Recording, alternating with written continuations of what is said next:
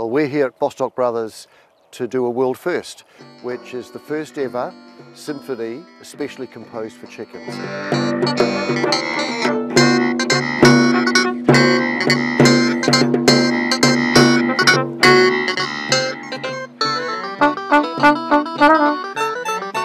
It's been long researched that playing classical music to the chickens helps them relax, keeps them really calm, which is really good for the welfare. And so we've been starting to play classical music for the chickens for some time now.